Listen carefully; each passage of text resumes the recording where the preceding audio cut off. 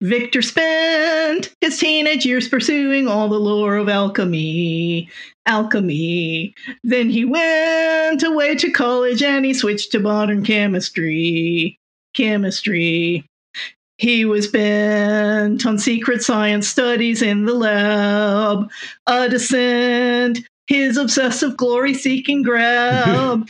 Let's go, let's become a god. I'll create life with parts dug up from sod. Homunculi, homunculus, homunculus. My genius grants permission. I'm allowed to do thus. Yay! Bravissimo! Bravissimo! Thank you. Hey. Hey.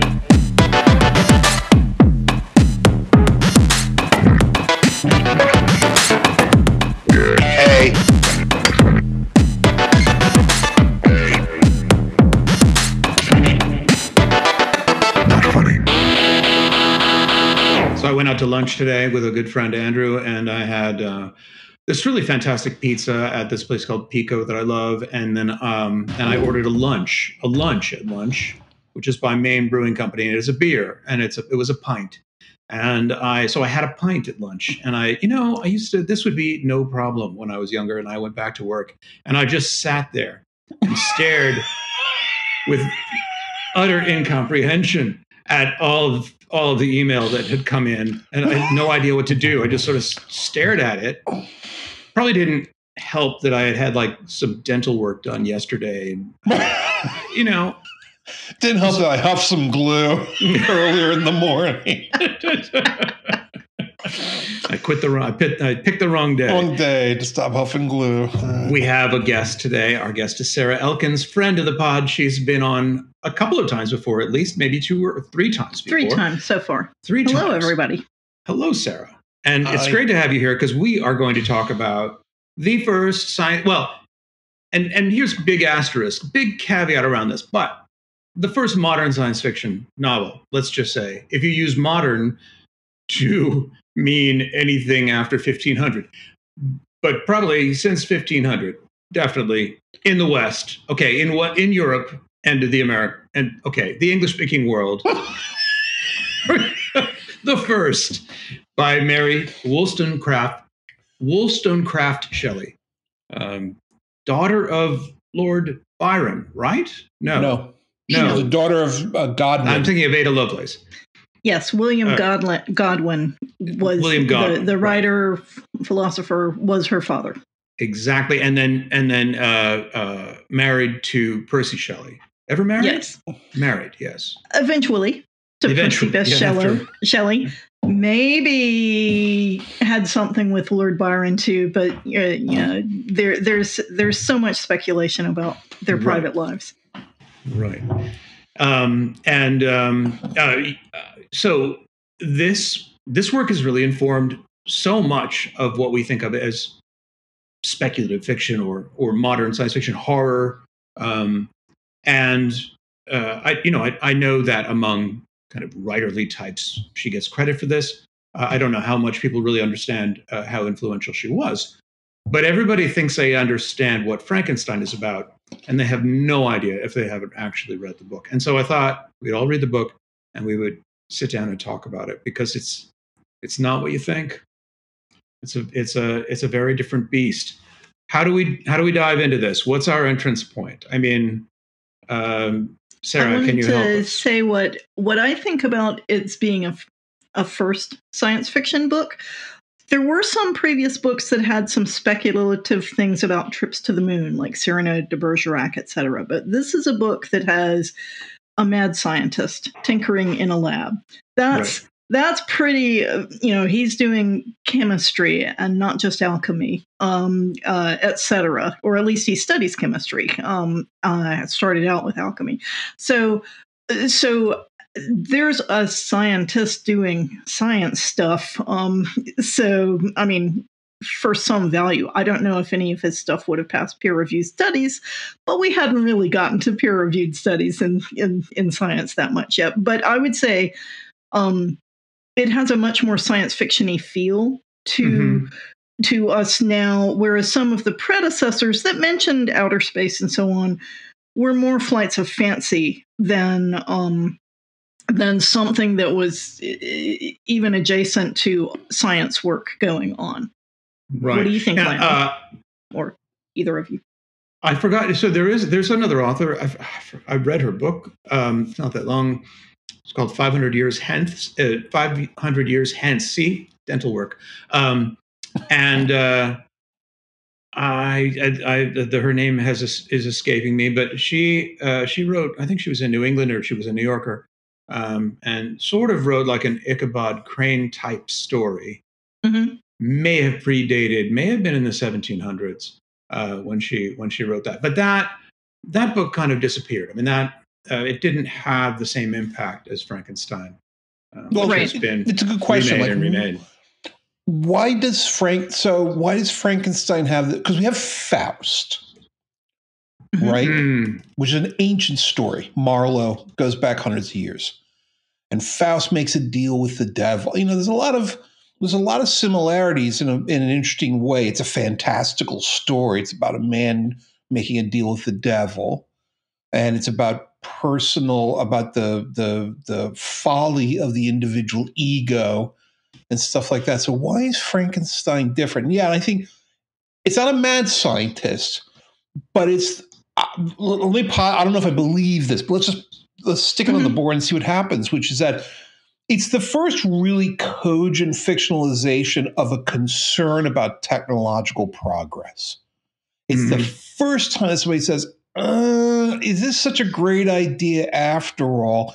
And somebody who can really think that somebody can create a human being. Now you have the golem myth, but anyway, so right, that's an old idea. And the other thing I read is that this might be seen as an indictment of the emerging romantic ideal. So romanticism, a key component of romanticism is the loner, the lone soul, the exceptional loner who goes and experiences nature and who feels things that no other people can feel, and so forth. And that was sort of the romantic ideal. And some people suggested that what this is about is that, yeah, that looks all good on paper, but it leads to really bad places. But I'm going to stop there. But I think it's a really interesting question. Like, why is this? Anyway, yeah, why is this so famous? Go ahead. I agree. There are a lot of questions raised in this book, as far as the purpose of science, who's doing science, and what they think they're doing with it, and the whole emotional landscape of the time. This book is coming after German Sturm and Drang, which is kind of a precursor to Romanticism, and that's where the book that the creature reads, right, Werther, The Sorrows of Young Werther, which is a very emo story, and the poor creature really takes it to heart. Interesting fact: Napoleon Bonaparte loved The Sorrows of Young Werther to the point that he took it with him on the Egyptian campaign. He had a copy of the book with him that he carried all the way to Egypt when French were doing things there. So anyway, it was why? Have you read it? I read a little of it, and I read a very detailed synopsis because I did want to know what the deal was. And what's the deal?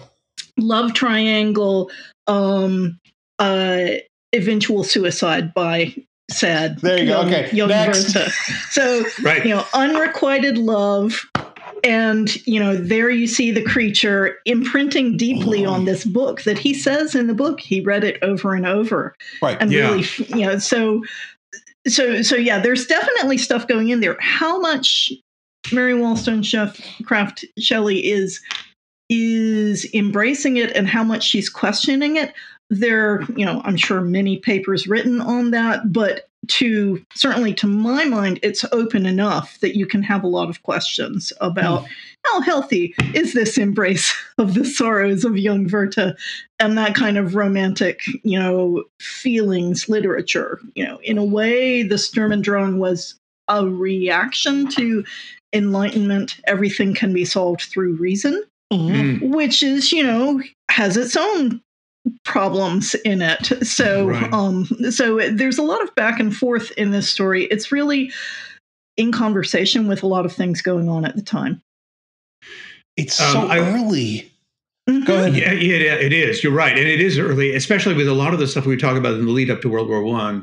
This seems to kind of be there ahead of time.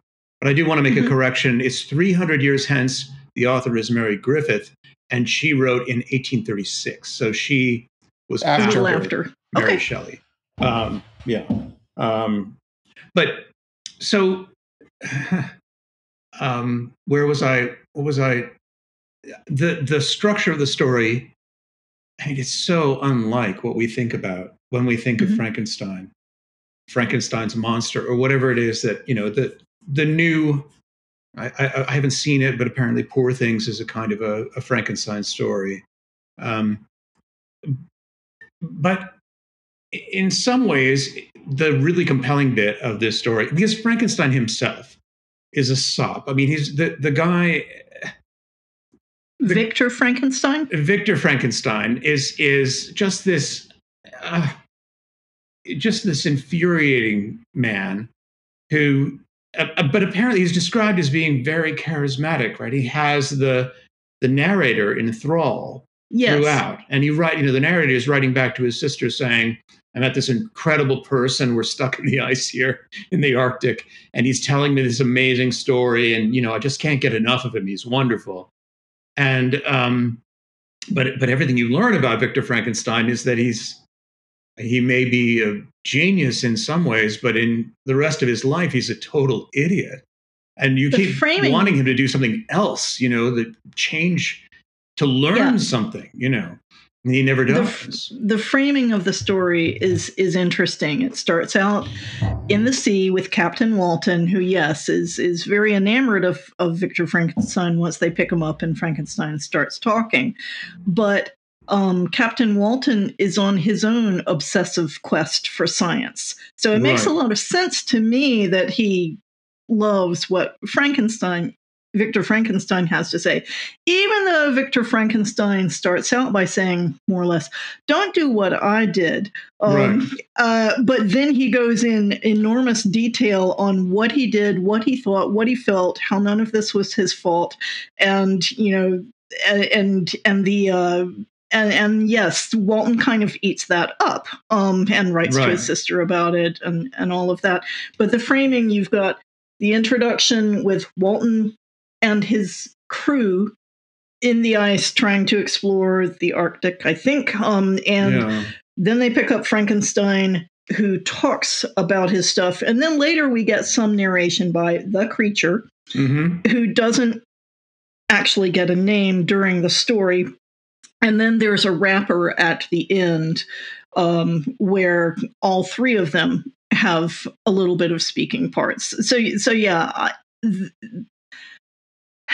there was a fair bit of storytelling of the fantastic through the 1800s of needing to create a wrapper, like found journals. Let me explain this found journal to you that I found of the fantastic. That's what you mean by a wrapper. W-A-W-R-A-P. Yes. W-R-A-P. Yes, sorry, W-R-A-P-P-E-R. Hippity hop and hippity hop. I don't think it's a delight. It's just a wrapper. Right. I mean, that was I think it was meant to ease readers who maybe didn't read much fantasy or science fiction into this story. I think that sort of distancing was an attempt to get people to engage in a way with materials they weren't used to engaging with. Yeah, because it's abnormal, right? And it is an as told to, thus have I heard, which that's right. And the great thing that I thought was really bizarre is that the first image we get of the monster is him in the Arctic behind a dog sled. Right, chasing Victor. I'm like, well, that's not the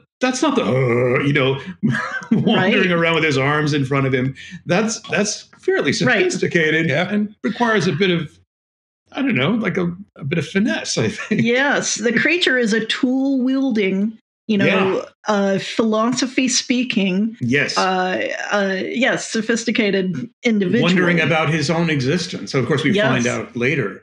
It is a kind of a work of competing philosophies. I just can't quite get Victor Frankenstein's philosophy, except that it's like he thinks he can do something great and new, and so he goes about trying to reanimate.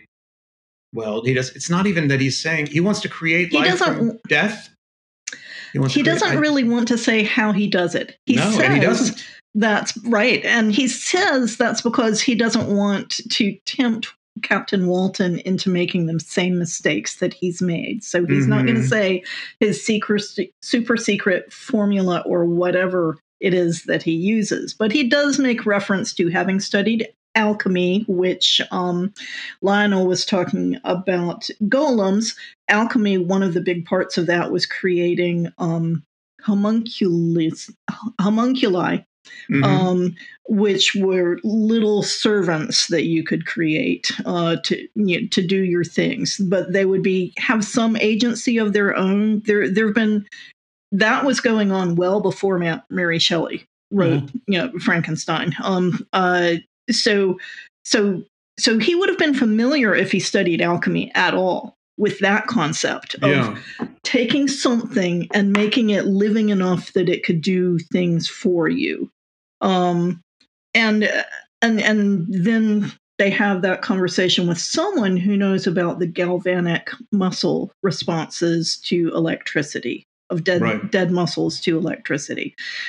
So who knows what he came up with on his own from distilling all those things together. Right. So that's the hand waving. And it doesn't. There's no like. I went to the graveyard and I dug up X number of dead bodies. No, he talks about gathering materials when Victor Frankenstein goes to England. He talks about gathering materials, but he doesn't go so far as to say I dug up a graveyard or I broke into a science lab or a morgue. He's very cagey about what he's done. Here's two interesting things based upon what we've just said. So these are two things that I find fascinating.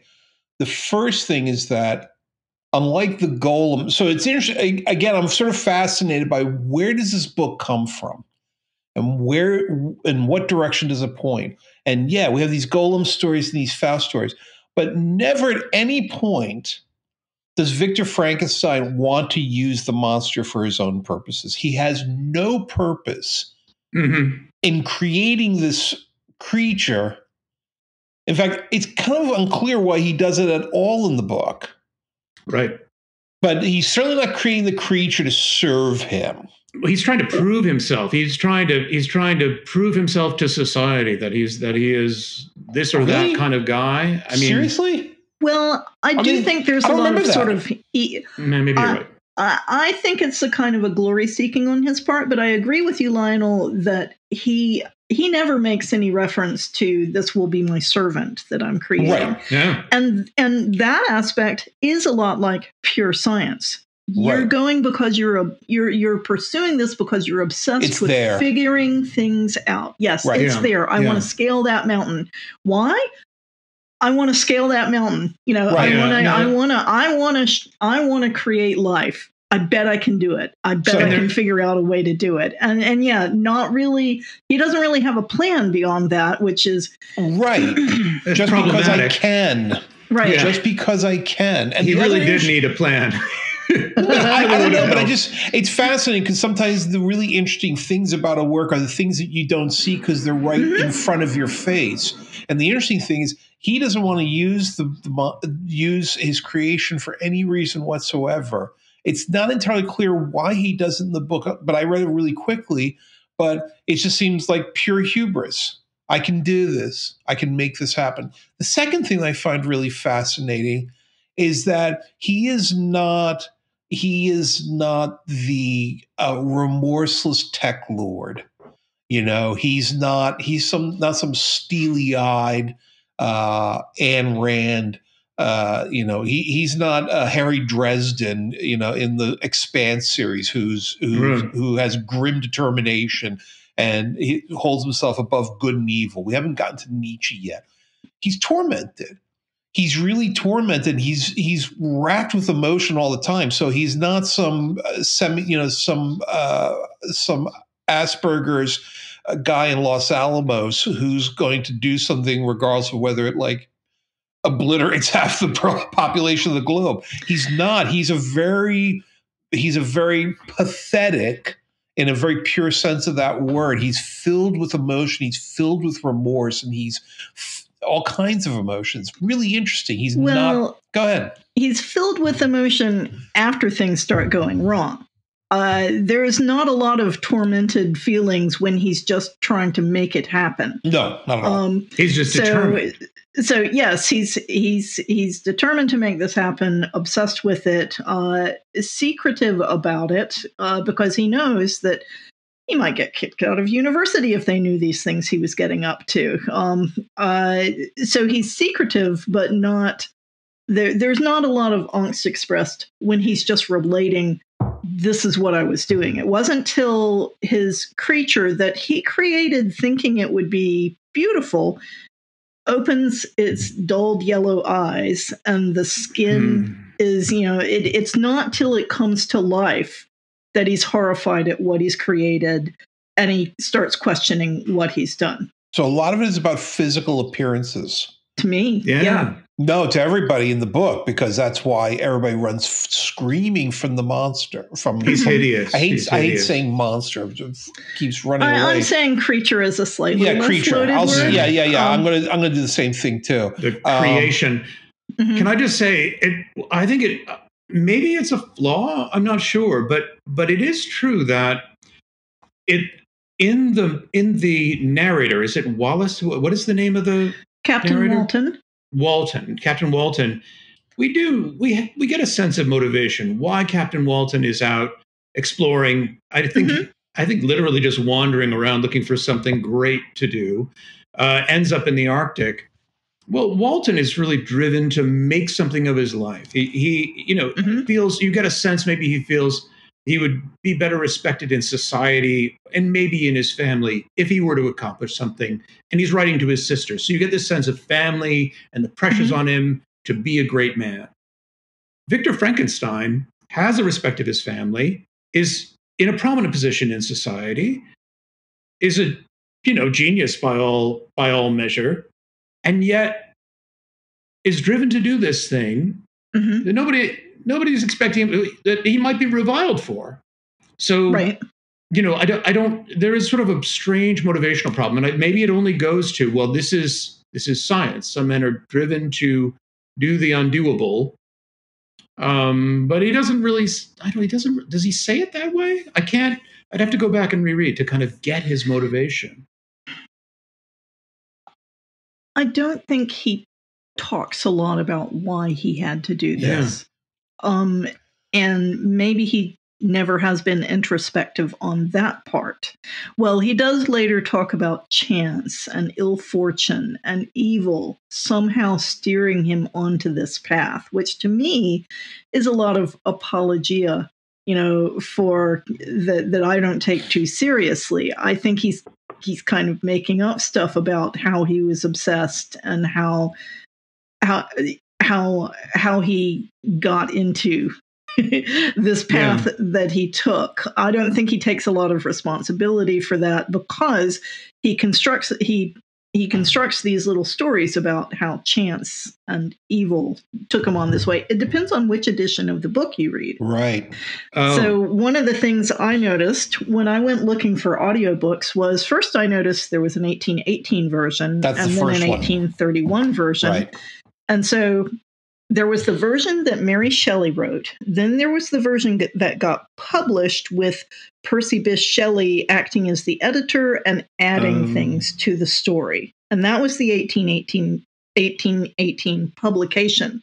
Then after he was dead, she took out some of what he had put, and she put in some more of her own stuff. And a lot of the angsty stuff got retrofitted onto the novel. And maybe she wanted it there to begin with, or maybe just having lived more of a life. She was just a teenager when she wrote this to begin with. Now being an older woman with a dead husband and some dead children, maybe that changed her perspective. So there's all these different revisions. Well, I read an article about that. Yeah. I read an article about that, and they said that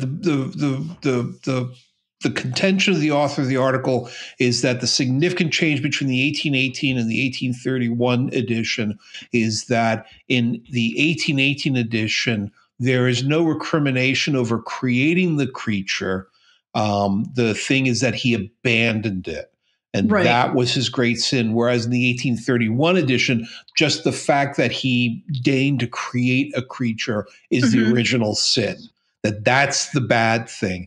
In 1818, the bad thing is not that he created his creature, but that he abandoned it. And in 1831, it's the fact that he created a creature at all that he was wrong. So that makes sense that she's getting, it's more conservative, viewpoint, which is like, Whereas I still feel that abandoning him was, yes, creating him without a plan, not a great idea, but the abandoning him is pretty brutal. That's the sin, yeah. Yeah.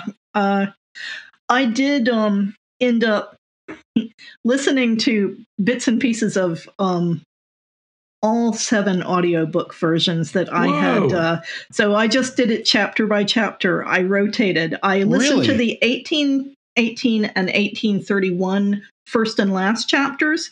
And then for all the rest of it, I had tabs open for the different ones, and I would finish a chapter in one tab and go on to the next tab because I wanted to hear. There were a lot of different readings, different voices. One audio version had a full cast reading different parts when there's like courtroom scenes and that sort of thing, which I viewed it as me stitching together, my own Frankenstein from the Frankenstein book. And yes, I enjoyed that. Which has no relation to the book. I mean, Frankenstein, the monster, the creation is not stitched together. There are no stitches. There are no bolts sticking out of his neck that we know of.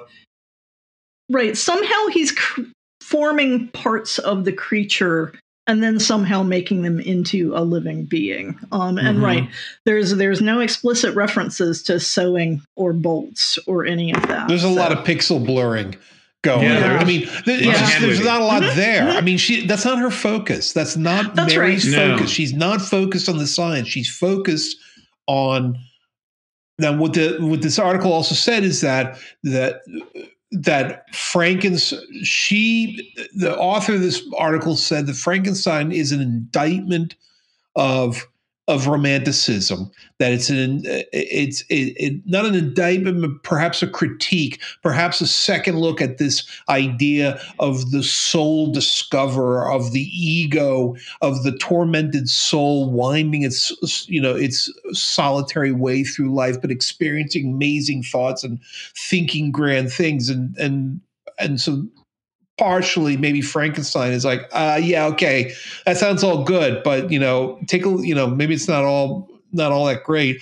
And that author also said that, a lot of the evil comes from people acting alone, solitary, alone, whereas all the good things in the book come from families and come from communities. Yes.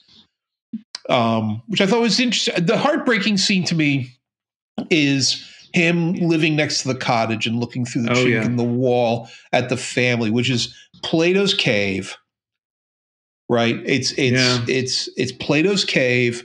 It's solitary confinement. It's voyeurism.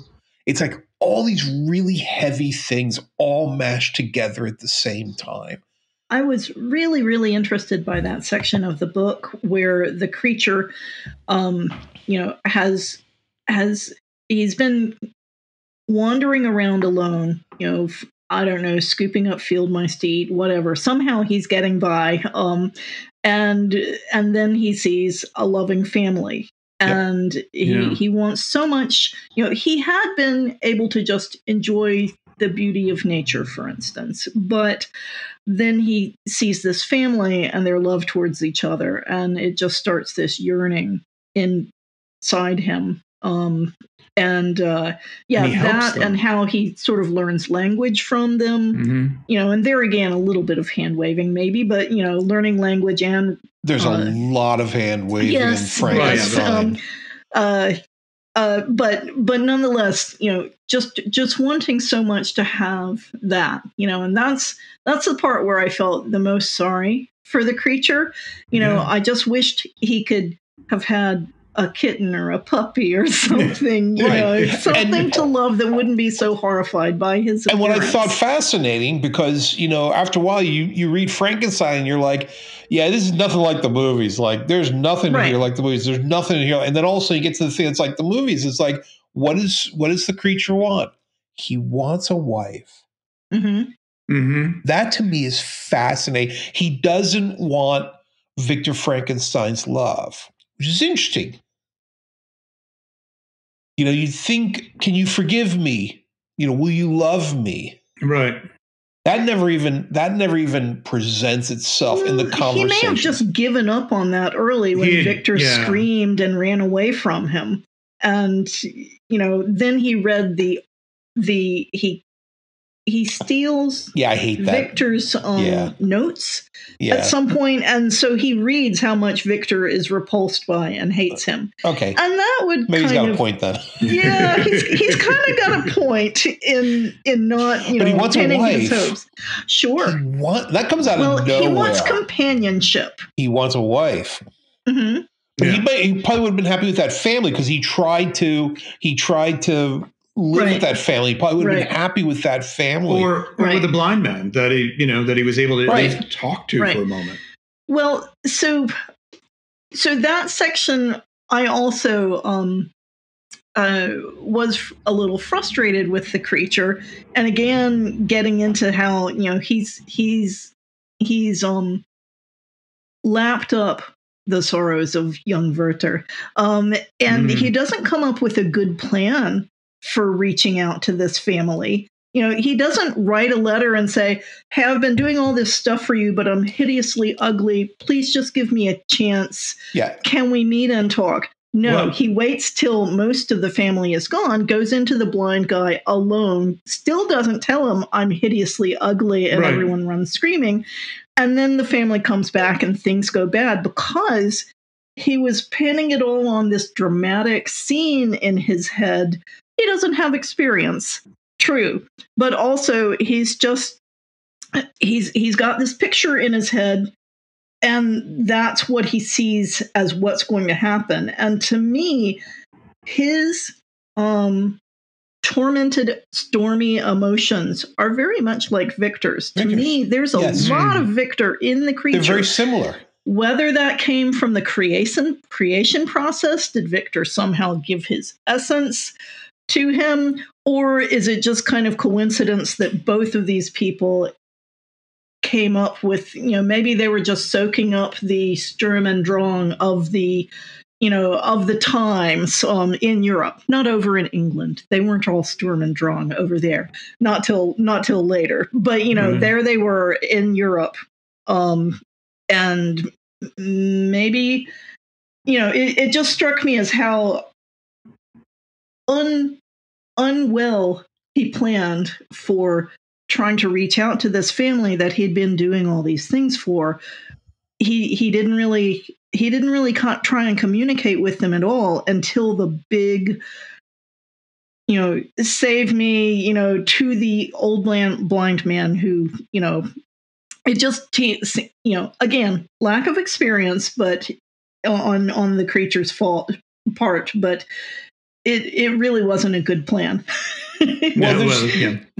I think if you're looking for like logical continuity, Frankenstein's not the first book you should read, because there's a lot of things that make absolutely no sense. I mean, there's a lot of, I think it's very much a novel about feelings and ideas and impressions first, and the plot just sort of is just dragged along by a chain around its neck at some point, because there's a lot of stuff that makes absolutely no sense. There's a lot of stuff where you're like, oh yeah, right, okay, no, that would never happen.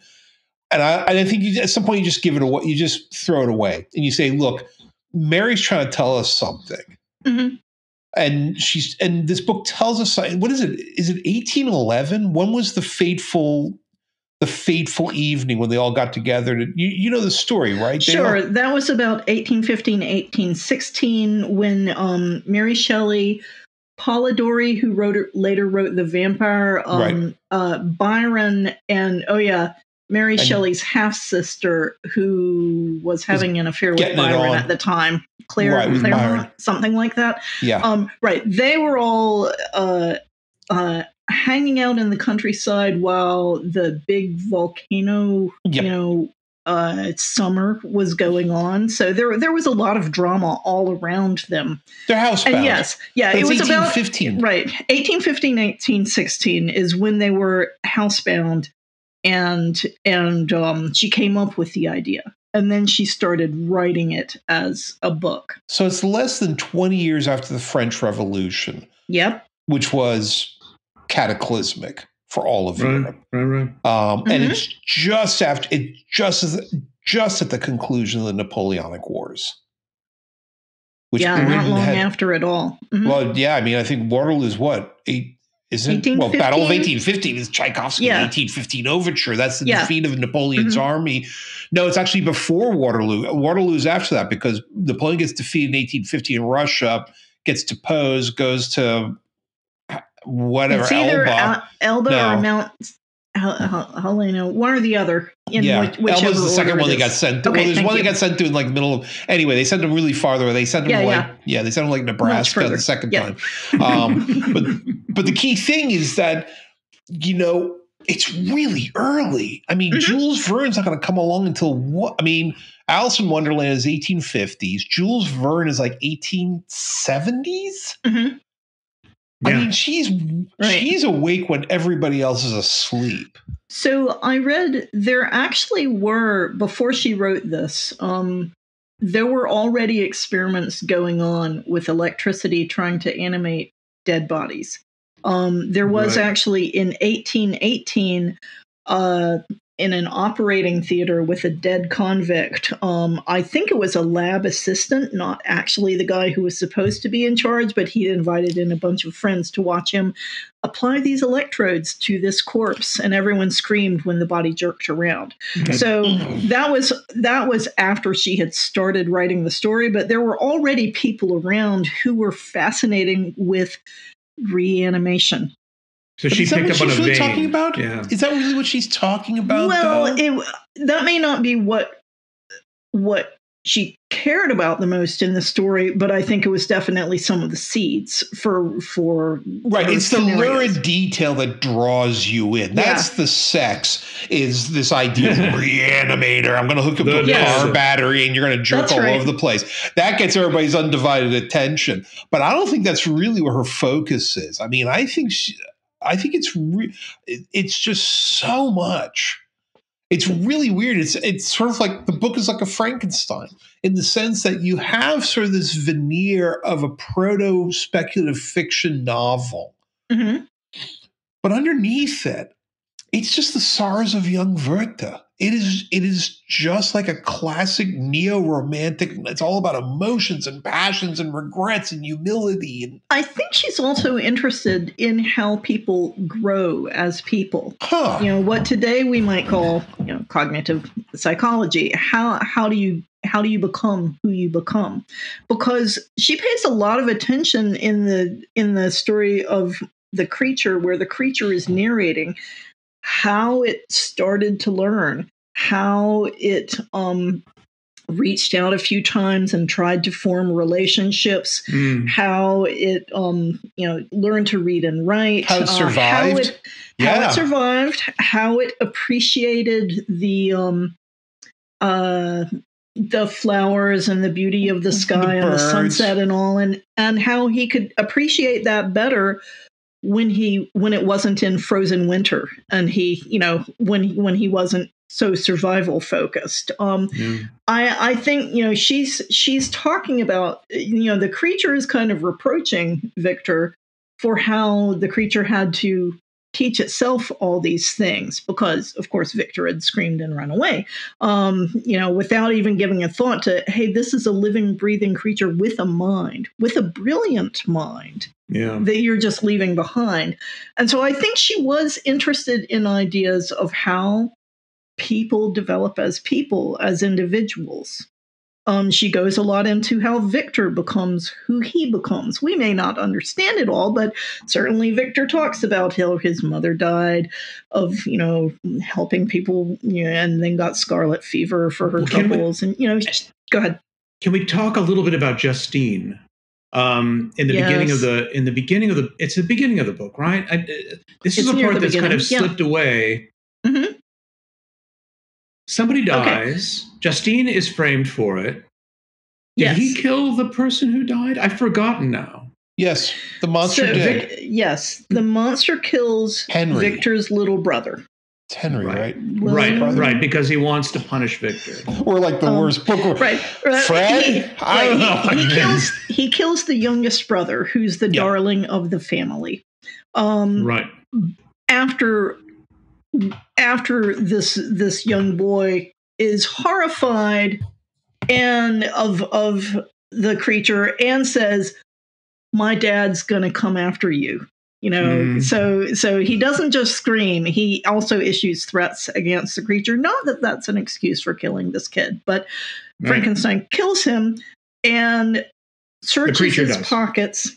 Thank you. The creature kills the boy, searches his pockets, takes a locket from the boy's belongings. Right. And when he runs across Justine who's sleeping in some bar and having outside the city walls, frames her, and believing she may be captured and at least in trouble or maybe hung for it.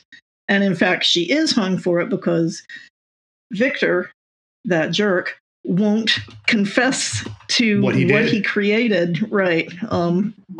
Because he says no one will believe him, but he doesn't even try. So I don't have a lot of sympathy for Victor. It's a double punishment. Yeah. So that's who Justine was, the servant girl who got killed because the creature frames her for the boy's death. The innocent, the absolute flawless person without any fault whatsoever, dies because of Victor's creation. That's right. Yeah. And still, by the end of the book, when he's telling the story, he still holds to the idea that the mistake that should not be repeated is the creation of the creature, not the abandonment of the creation. That's right. Which is nuts. And totally infuriating. He doesn't talk at all about the mistake being you didn't nurture this creature, and so it turned against everyone and everything. Well, again, here's interesting. The most amazing things are the things right in front of our face, which is that here's Victor. Because to a certain degree, Frankenstein is embedded in our culture. It's part of our bios. It's part of our cultural DNA now. And so it's hard to see how these things are so interesting. This Victor Frankenstein, who has achieved an amazing thing, is a moral coward. Yes. Mm-hmm. And that's exactly right. Yeah. He's flawed person. He may be somebody who's amazing, who can achieve these great works of science, but he's a failure morally. He's not. And so it raises this whole issue that we deal with every day in our lives. Every day in our lives. Should we really entrust this to this guy? So do we really trust this guy who's got like billions of dollars and runs a space company and a car company? Really? Who are we talking about? Yeah. But there's a lot of them. There's a lot of people like that. In fact, they're not just in science; they're everywhere. But these Prometheuses, these people who stride forth upon the world, and it's like, and then you find out that they're like, they're huffing glue, and they're, they're having a sexual relationship with their 14-year-old babysitter. It's like, what? So Jim was about to say, the subtitle of this book very important is the subtitle. Modern Prometheus. So it is right there in the title. Frankenstein or the Modern Prometheus. Which I think people we've just dropped that, Right. That's that or blah, blah, blah subtitle is very common for literature of that time, especially plays for whatever reason. So that's Mary Shelley using a title that's similar to many titles of the time. So let me ask this question, Sarah. Yes. How does Frankenstein How does it fit into other things you've read? Because I know you've read an enormous amount, and you've recommended many books to us. So one of the things. What's your mental universe surrounding Frankenstein? Okay, one of the big things this reminded me of was the book Tarzan by Edgar Rice Burroughs, which I have read, which is not, again, it's not very much like the movies. It's not just some guy saying ugh and, thumping his chest and that sort of thing. Me Tarzan, you Jane. Yeah. That's no. In the books, he's an intelligent, articulate person who learns to read by coming across a cabin with children's books in it and, a little hand wavy. He learns to read from that. And he at least applies his intelligence to when he comes across a party of English people and Americans who've been stranded in Africa, he actually writes them notes saying, hey, I'm going to give you some deer, don't worry about it. Don't freak. Yeah. Have some dinner, that he at least tries to communicate with them instead of just being mysterious. So anyway, John Clayton Lord Greystoke teaches himself to read, having been a savage. So, there's a lot of that to me. And I do wonder how much Edgar Rice Burroughs read Frankenstein and said, I'm going to fix this. I'm going to have him actually write letters to the people that he's doing all this good stuff for. Not just show up and go, ugh. Yeah. Yeah. So that was one of the first. I'm here.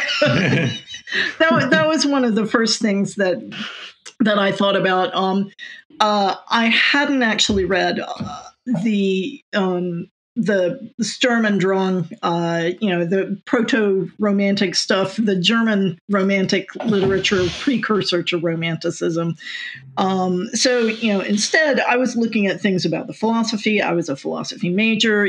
All that stuff kind of rang with me. The development of theory, Rousseau, absolutely, Lionel. I saw all that kind of stuff. There. There's a whole lot of ideas about there. For fiction, I would say the big thing that popped up to me first was Tarzan. The earlier stuff seemed, that had Victor centered.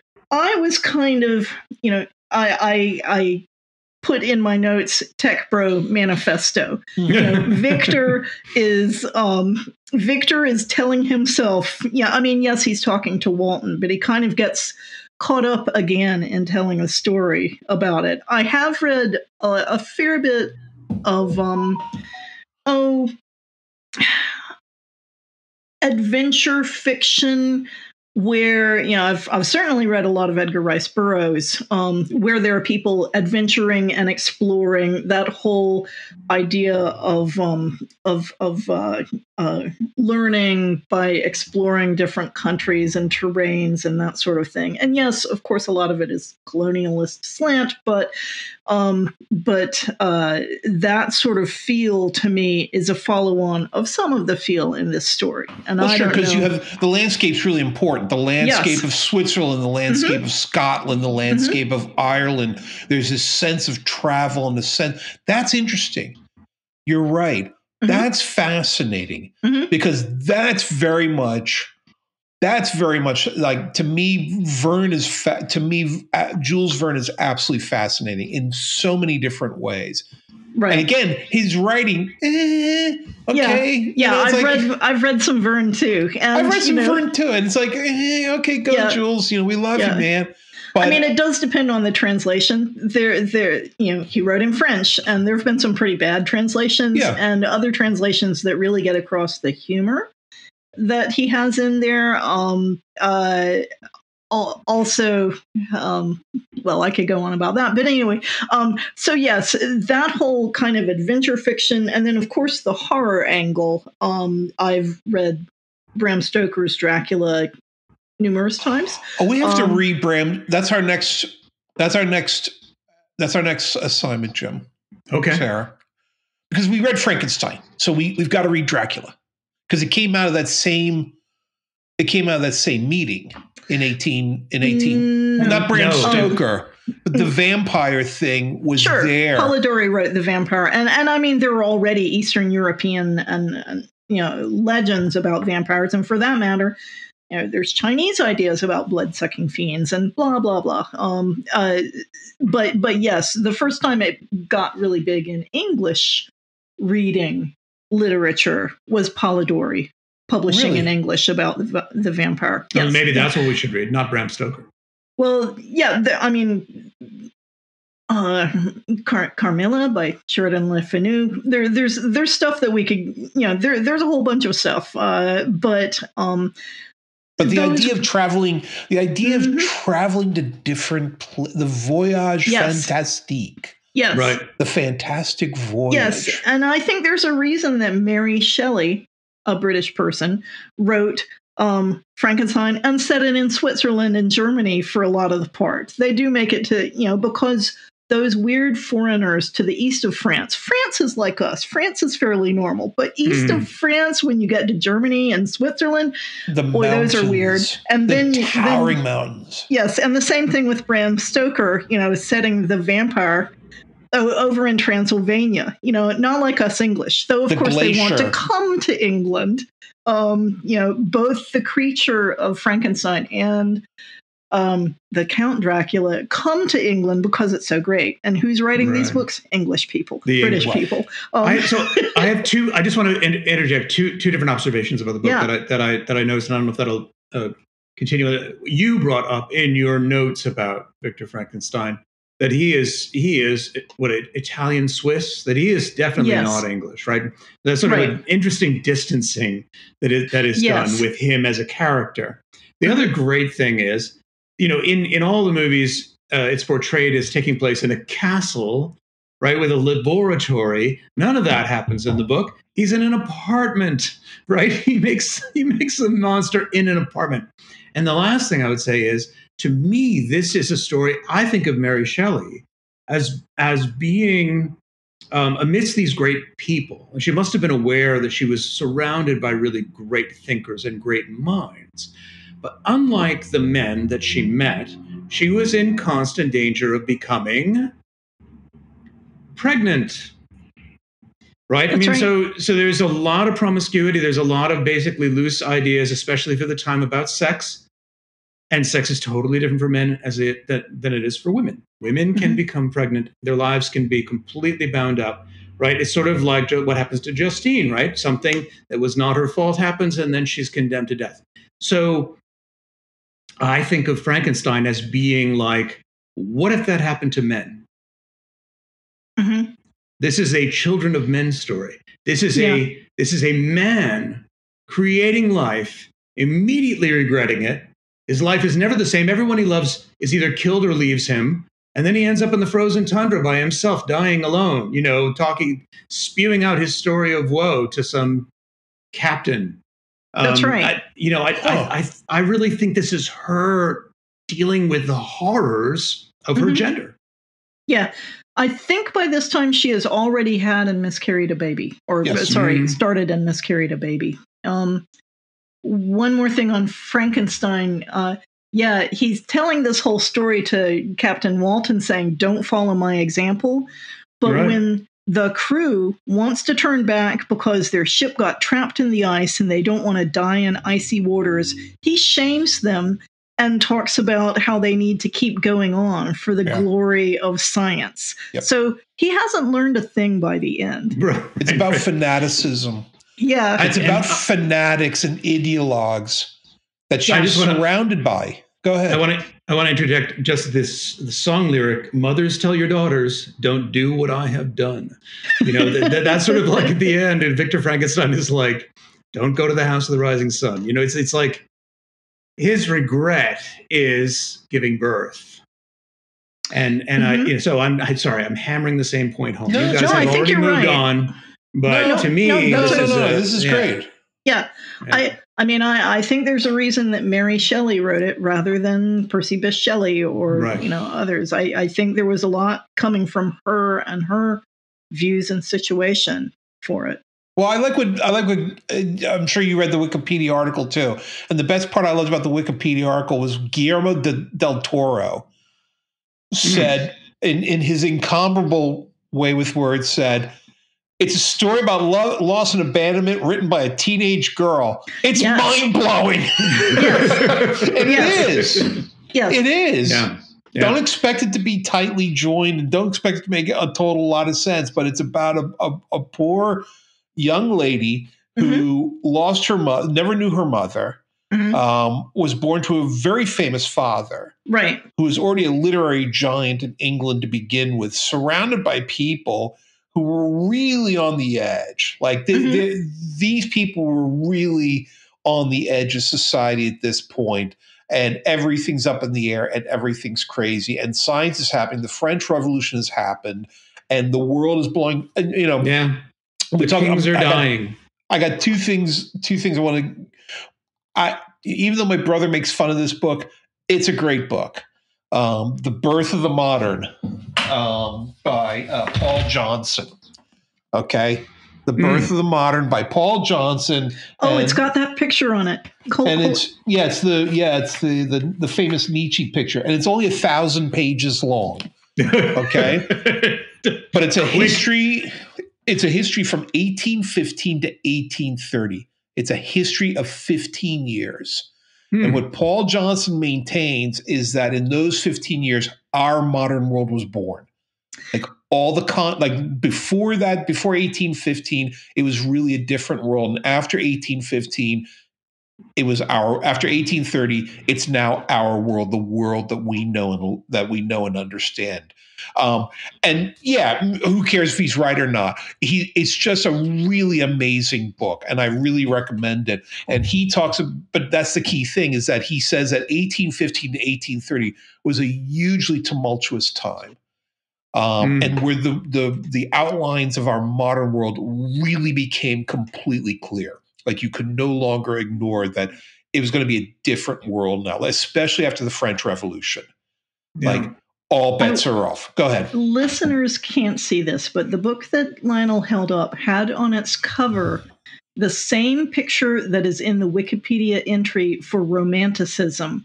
It's a guy on rocks looking over a stormy seascape, and with a cane, the painting is Wanderer Above the Sea of Fog from 1818 by Caspar David Friedrich, a German. Which has been on countless Nietzsche covers. Oh, absolutely. It's the loner who's having all these feelings when he looks at this amazing, violent landscape.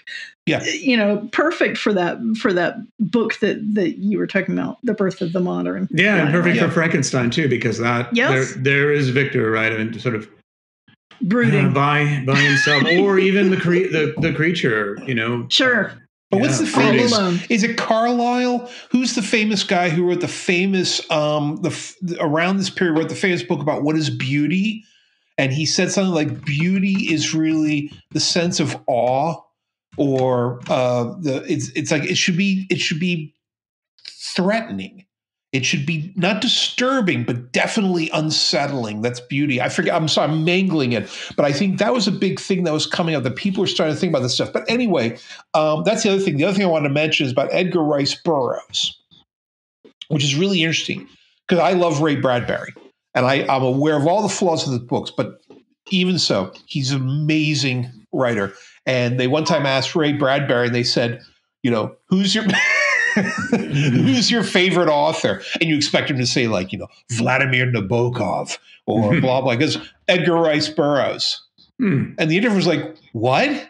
He goes, yeah, Edgar Rice, because Edgar Rice Burroughs was a hugely, like, such an immensely popular author. It's almost impossible for us to conceive today. Like he was J.K. Rowling. My dad had 30 at least of his books. Wow. The Tarzan books, the Martian books, other books, random books, and quite readable. Yes, of course there are issues with, you know, of the times, but also a lot of progressive ideas for the times. Oh yeah. I'm very fond, you know, of hugely successful. A number of the books that I've read there. I mean, incomprehensible, like J.K. Rowling plus Tom Clancy plus Janet Evanovich, all at the same time. Hugely successful, like an empire. And they said, and so therefore he was vulgar. And Sure. the interviewer said to Ray Bradbury, Edgar Rice Burroughs? He says, yeah. He says, because Edgar Rice Burroughs taught a generation of boys that they could be something special. I thought that was really interesting. Like, believe, open your mind, be something special, be something different, which I thought was interesting. And I will say Burroughs did have some kick-ass women in his stories. Jane, the woman he marries, is, at first she's wet behind the ears. She doesn't know how to take care of herself. She learns how. And other women characters in her books are also pretty impressive. Yes, there's some screaming and fainting women, but there's a lot of in there that I think was good for me to be reading. So pros and cons to that book, but I certainly don't just toss them aside as the past. There's a lot of good still in them. No, I mentioned it because it's just fascinating. These people. It's interesting when you do archaeology on literature and people who are massive, incomprehensibly popular, like L. Frank Baum. The Wizard of Oz was such a hugely successful. Wizard of Oz, Edgar Rice Burroughs, massively popular. Jules Verne, Jules Verne was really close to the first worldwide sensation in literature. Maybe Dickens, kind of, but Jules Verne. These people are anyway. I think it's fascinating. But at the beginning, long before this, there's poor Mary Shelley. And there's something really like she's awake when everybody else is asleep, and she tapped into something. Like and the book makes no sense. The book is really infuriating, and it's honestly a lot of the writing is really repetitive. But she nailed something. Reading about when it was put out and the sensation it became is something all right. I think I sort of knew about Frankenstein. The first time I read about anyone reading Frankenstein contemporary on that was Georgette Heyer. She's a Regency writer, the first Regency writer, and she did a whole lot of research. These were very well researched books of society, drawing room comedies and that sort of thing. But the reason I'm talking about her is one of her books.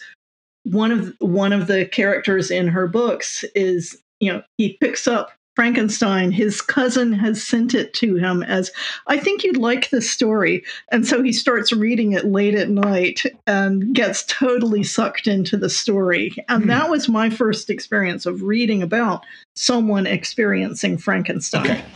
Sorry, I should have explained where I was going before I did. I thought you're saying that this Regency writer was a contemporary of Mary Shelley. No, Georgette Heyer started writing in, I think, the 1910s.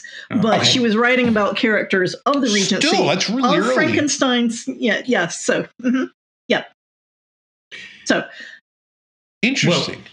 Well, how do we land this huge humanoid of a plane? How do we bring this? We should. I think it's absolutely a relevant story to read. I think so now. Too. There's a lot going on in it that still matters. Innocence and obsession with technology, vainglory, and human feelings being really important. The perils of isolation. Yeah. The perils of isolation, because all Frankenstein can see is his family through a chink of wood while he's crouching in a crawl space in the basement. But just that tiny little chink of wood turns him into a completely different human being. It's just like the slightest touch of human company and human society humanizes him. But when you're cut off from that, all hell breaks loose. I think it's possible to imagine a feminist reading of Frankenstein. That I'm sure it's been written about. This is not a male writer. When she's writing about men, she's writing about her experience with men, having had fairly intense experiences with men. Right. And it comes across. And the women characters are fundamentally different in this book from the male characters, and things do not go well for them. And So this brings me back to, I'd read an article by my friend Sarah Avery, who's the 2015 Mythopoeic Fantasy award winner. She wrote an article recently about Paracelsus, who was the first writer about alchemy. Well, specifically about homunculi and how to create them. And it's all about how take the sperm of the man and you don't need a woman, do things with like a sheep's womb and all this kind of stuff, really trying to cut women out of the creation process. Yeah. And Sarah Avery's article goes on through like 2017, where people are supposedly doing homunculi experiments. How much are they YouTube fakes, and how much are they people who really believe in it? But there's a lot of dudes who'd be happy if they could have creatures without ever involving women. And so just going back on the feminist reading of Frankenstein, yes, there are people who want to create and don't think about the nurturing value of, and I know that's a little bit of gender essentialism. You don't have to have a woman involved to nurture, but women are socialized to nurture. And if you just cut that out and think all you need are the bio elements, you're going to miss abandonment things. is a key theme. Abandonment. Right. Well, it's fatherhood, right? Victor Frankenstein is the father, literally, of this creature. And first thing he does is run away in horror at the birth of his child. Why is the creature... Don't make me change that diaper. Why is the creature physically superior and physically able to talk? I mean, it's like an Ubermensch. I hate to use that phrase. That's the one thing that's explained, is that he had to make the creature large in order to make the internal operate. The organs. Yeah, everything had to be big. Right. But why did she do that? I mean, great. That's his explanation. But what's Mary's explanation? Why does the creature have huge? To be this not a human thing, not a human being? It's more than that, and it's fast. I mean, we're not going to that right now. But it's looking at it through my lens, the lens that I've decided to put on this book. I feel like that's her idea of what a child of man would be. Oversized, a brute in a sense, still a child, still needs to learn, but isolated and alone, and wanting only to get back to that feeling loved. And that, I imagine, is probably her experience with dudes. And I don't. It's not. I think if you just look at it as like it's a woman writing a fantasy about men making babies, I guess that's just, I don't know. It makes sense in that way. Wasn't AS by its possession about? Did either of you guys read Possession by A.S.? She just died. Possession was a hugely successful book. Anyway, so what are we going to? So how do we bring this? How do we land this plane? We don't. I don't know. Because Mary never did either. She didn't. No, it's true. She didn't care about content. She's not Larry Niven. Okay, she's not like saying, okay, well, if the mass of the ring world is this, and the magnetic field, she's. Mary's not there at all. Mary's it's very much a romantic book. It's a book about the heart. And it's a book about strong human emotions, about wanting a wife and wanting a family and being rejected and being morally weak. So where do we go? So what's next in line? I mean, well, I don't know that we can actually draw a line between this. I mean, Tarzan? If we read Edgar Rice Burroughs, we read Bram Stoker wherever we go. Oh yeah. Polidori. We're going to read Polidori, and then we're going to read Tarzan. Okay, but in terms of the book Frankenstein or the modern Prometheus, yes, it ends in the ice. Victor doesn't die at the hands of the monster. It is told in story form by the captain, The captain, and Walton. and Why on the yes, ice? it just Why on the ice? and then the monster doesn't die.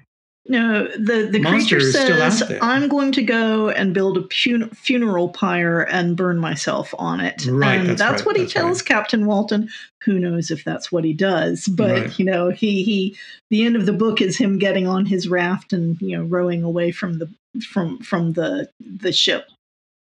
Right. Right. So yeah, there's no telling what happens after that. I think the implication is him having read young Werther, who does kill himself at the end. Probably the creature does go off and do that. But Right. yeah, I think there's a lot going on now with people creating things for the fun of it and people getting excited about it, and we don't all know where it's going to go. We don't know if we're all going to really regret some of the things that are being created right now. And then they wash their hands. Yeah, and then you walk away. Yeah, and walk away and abandon. I made it. But it's not what I expected, so I'm out of here. Bye. Yeah. Sarah, thank you for talking about this with us. This is really great. I mean, I think it is. It's for the modern reader, it's not an easy read, but it is a truly important book, and I think a very important book for our times. And this was a great conversation about it. I really appreciate your coming to talk. Thanks for having me. I did enjoy discussing it with you all. I got more interested. You saw I took a bunch of notes as I was reading it, so I found it really interesting to think about, and I'm really glad to have gotten the chance to talk about it with both of you. Well, it's been one of our more animated discussions. All right. Well, till next time, listener. This is Jim, Lionel, and Sarah saying so long. Good night, Mrs. Calabash, wherever you are. Farewell. Farewell.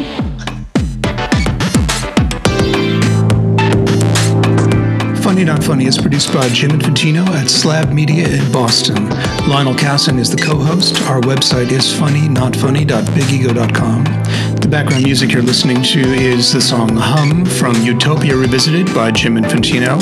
The opinions presented by the co-hosts are ridiculous and should not be taken seriously by anyone. Our intended audience is literally nobody. If you're listening to this podcast, you should stop immediately and seek help. Please do not subscribe or leave a rating or review. It only encourages us to make more. Thanks for listening.